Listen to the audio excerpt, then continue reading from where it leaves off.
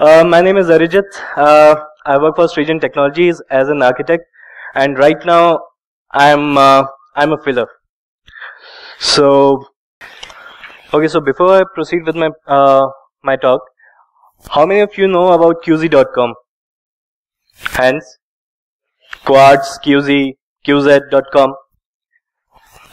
Okay, it's loading. Just a quick thing about this particular website.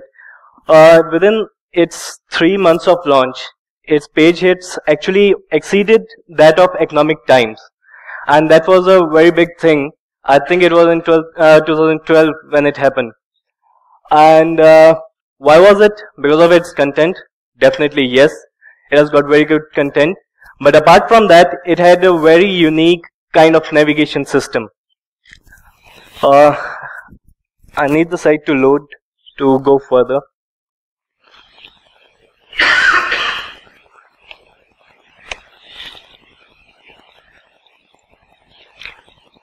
Okay. Okay. So this particular site, do not choose any pages. Whenever you scroll down, still loading. It's taking up my time.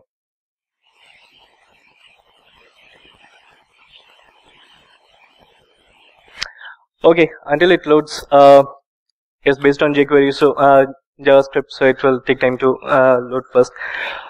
So whenever you scroll down, the URL changes, and instead of going on the next page, next article loads, the URL changes and it is taken as a hit by Google. So, okay.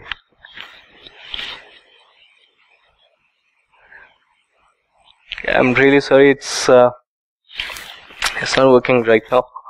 It's still loading. So actually, my flash talk is about an open source project that we created.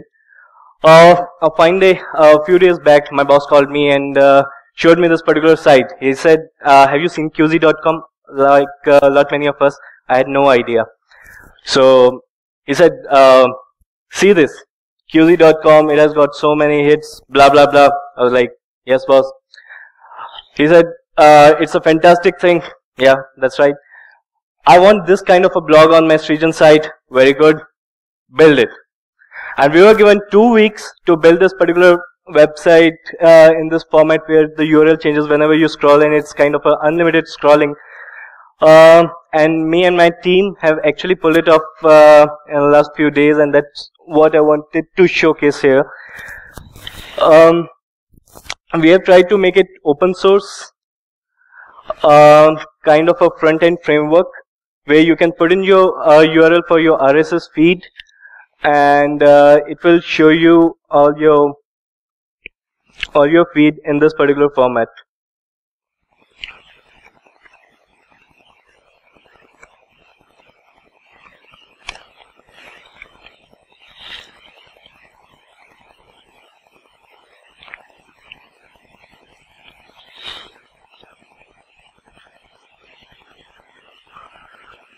It's loading even faster than Quartz. Good news for us.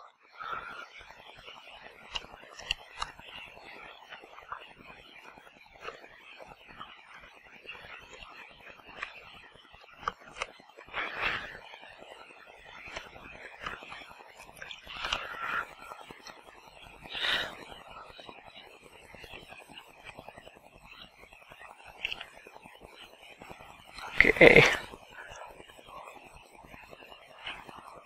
Okay, this particular thing is working, though it's still not loaded.